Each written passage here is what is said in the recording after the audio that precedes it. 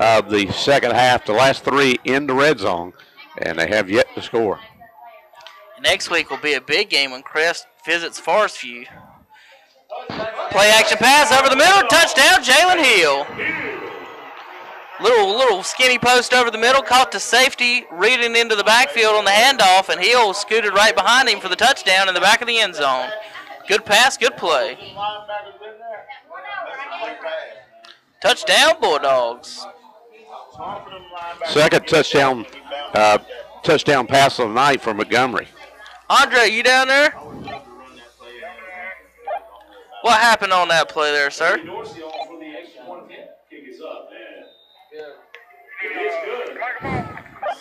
I did.